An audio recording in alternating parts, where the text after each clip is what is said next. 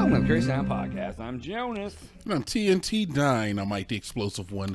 Let's crack into another one. TNT. Yo. It just seems like more and more trafficking and prostitution and scandals are coming out of the woodwork. You got Epstein, you got Diddy. Look, man, power corrupts. And absolute power corrupts absolutely. Now, these men who are being brought up on these charges, they do not have absolute power. But this is just a taste of the corruption that power can get. They had power in their industry. They had enough power. Yeah, even Weinstein, you know? It's like... So imagine if they had more, what they would do. So this guy, Mike Jeffries, he used to be the CEO of Abercrombie and Fitch. I just happen to have a picture of him, Jonas, for people watching at home. Yeah, there you go. Mike Jeffries. Oh, yeah, he looks really clean. He's part of a criminal sex trafficking ring investigation by the FBI. Basically, him and a couple other guys sexually exploited and abused young men at parties they hosted in the U.S. and around the world. So basically, they would take them and under the guise of like, you're going to be our next Abercrombie and Fitch model. That's very mean. That's not nice. So then they would basically take them to a Diddy party and then... Their own Diddy parties. Look, let's keep it a buck. They got these guys in there, and they were like, we're going to give you a job as a model for our line, Abercrombie & Fitch. He left Abercrombie & Fitch in 2014. It's kind of a shame that he's still attached to it, but it seems that a lot of his crimes... Anytime they can throw a company under the bus with someone who did something. Yeah. Like, it's like, oh, you worked at Blockbuster in 2002? Like, oh, former Blockbuster employees? Like, what the... But it seems like a lot of these crimes happened while he was still working for Abercrombie, as a lot of the male models were hoping to get work there. Yeah, I mean, I think that's the relevance. And then once he got him in there, he was like, oh, wow, well, you know, we got a lot of different applicants for this position. Maybe if you took your pants off. Yeah, they said it was like a casting couch situation, which is basically like a porno trope where it's just like, hey, come on in, sit on the couch. Oh, we have to test your skills. Like, it's basically that they're just like luring these dudes in and like, oh, we got to test your modeling skills. All right, Jonas. What does this do for you? I mean, how does this make you feel? Is what I mean to say. Awful, man. You know, here's the thing, dude. What? Say it. The fact. I mean, just all of this. It needs to be said. The Weinstein, the Diddy, the Epstein, this guy. I already forgot his name. It's just wild to me. Because here's the thing. All these people are rich. So it's like they're just basically exploiting people who want to get rich. They are people who want to have like a modeling career or like whatever. Or I mean, some is just the fact of like, I mean, somebody who wants a job. Yeah. But they want a certain kind of job. They want their own fame. Because like Diddy was like, come be in my video, come be a star. This guy, this guy's like, come be a model. You know, the Epstein thing was weird because it was like that was a true like sex prostitution ring. It was just like rich people prostituting. Weinstein was like, hey, you want to roll in this movie? It's when you have a lot of money, a lot of people gravitate to you because you control a lot of their money. You hire and fire a lot of people, man. You have the ability to make them make money. I mean, but the same could be said for the HR at the HEB. the guy working in the fiberglass factory, he's like, I can get you a real nice job. Yeah, bro, I'm sorry. I'm not, look, if you're the shift manager at Taco Bell, I'm probably not going to take my pants off to get that job. All right. So we're talking about people who are movers and shakers, lots of money, the opportunity to make lots of money. They're well connected. But this guy was brought up with 3 other individuals, just old men, 80 years old, 71 years old. Well, yeah, but at the time, so at the time they were 70, 60, and 50, but like that's still old.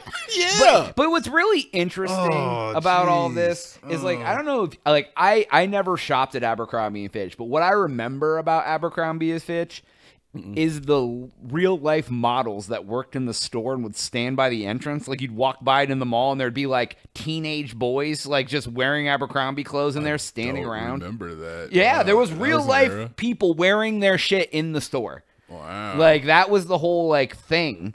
And their other thing was like they only provided sizes for like they didn't have larger sizes. They were very like discriminate towards like smaller body types. You know, like they didn't have like a 2X. I don't even know if they carried XL, to be honest. And yeah, that sounds about right. So a lot of clothing lines are just geared towards slimmer people, and they don't want fat people wearing their clothes. Basically, yeah. Exactly. Only thing I remember from Abercrombie and Fitch is New Kids on the Block had a lot of hits. Chinese food makes me sick. That's not their song, though. What song was? I have no idea. You know what I'm talking. Abercrombie and Fitch was in a song, though. Yeah, wasn't it that song? Yeah, sure. I don't know. I have no idea. I didn't follow that type of music. No, but, stop, Joe. Don't make me look crazy. No, I understand what you're talking about. I'm not gaslighting you. I believe it's real. I just don't know about it. I feel crazy. But like, I think it's very disturbing because it's some people, they want to be famous or they want to make money so badly that they will do anything, including like sexual favors or like whatever, right? Jonas, does that make the guys who are giving these opportunities for these sexual favors, does that make them the bad guy?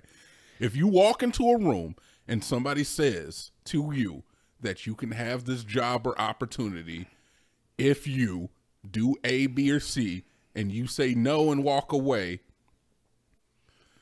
okay, yeah, that makes them a bad guy. Yeah, I was gonna say, is that wait? But what? I just feel like you could always just turn. But people are like the power dynamic. Well, it's the power, and here's the thing: it's like if people also will be like, oh, well, like if I just have to like give oral to this dude one time to get ahead, stop.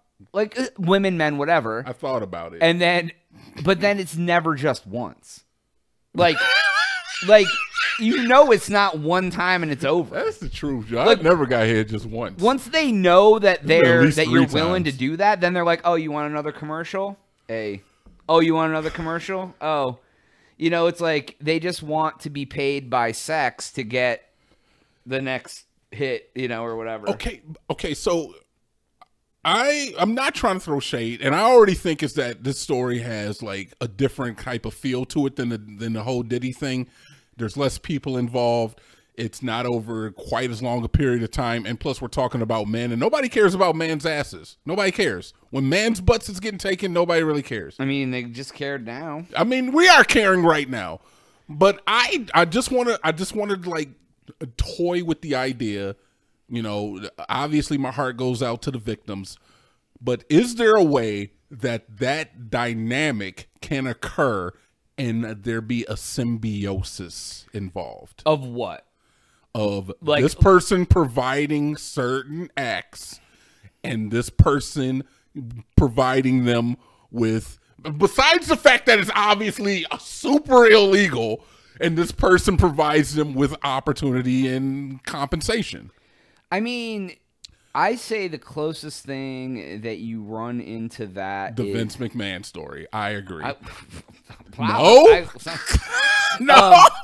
No, it's like when you see like those like young attractive women with like old dudes. Oh, Instagram models. Gotcha. Sure. But like they'll be like, you know, this dude's like 8, like Anna Nicole Smith is the classic example of like she was like this young, pretty girl, like wants to be an actress, like whatever, and she's married to an 80-year-old billionaire.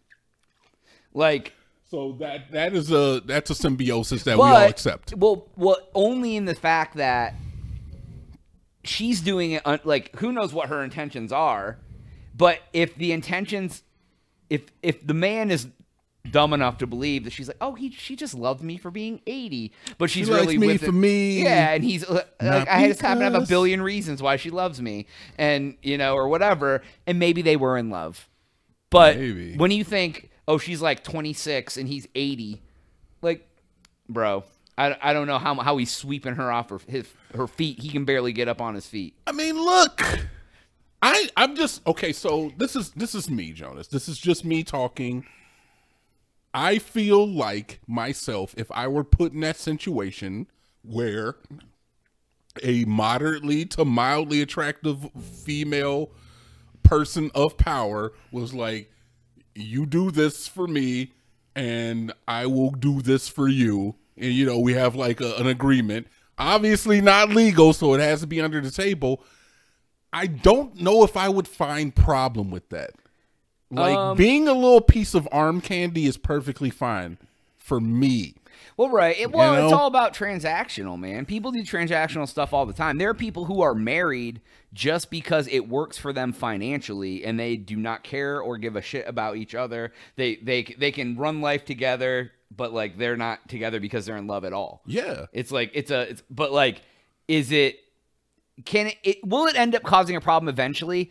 Eventually. I mean, but there's problems in every relationship. I mean, and it the just dynamics depends. of that, and it being a financial one, only makes sense. Yeah, I mean, it's very transactional. Humans have become more and more transactional. I think that's only as the distribution of wealth has become more lopsided, though. Well, yeah, it's just people are so hungry for money or power or whatever. That's because there's no middle class. They'll do anything. Yeah, there's no such thing as a middle class. Yeah, you're either broke or you're rich. Yeah, you either make $30,000 a year or you make $100,000 a year.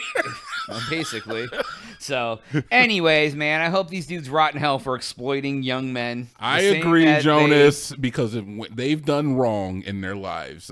You know. Yeah, it's one thing if they were just like, hey, we're having parties, y'all want to come over and hang out, and they did it, and they weren't under the guise of like, we're gonna get you a modeling career. Like, they just made the decision to come hang out at a sex party. I mean, they're grown; they can do whatever the hell they want. That's the thing. Yeah, you could have just found yourself a nice young male prostitute at any bar. You could have just done that. Any bar? Is that where they hang out? Yeah. But instead they have to like it's the fraud aspect of like the bait and switch. Yeah, it's like, oh hey, do you want a modeling career? Oh, sex party. Oh, I'm sorry, it's a penis. That's not cool. They're like, oh my god, that's not a modeling job. Well, close enough. That's not a modeling job. So yeah, but I mean, it's that's a penis, dude. God damn it. I got tricked again. Yeah. Anywho, yeah, I hope they rot in hell. So yeah. Go to thecrazytown.com for Jonas. TNT. Oh, yeah.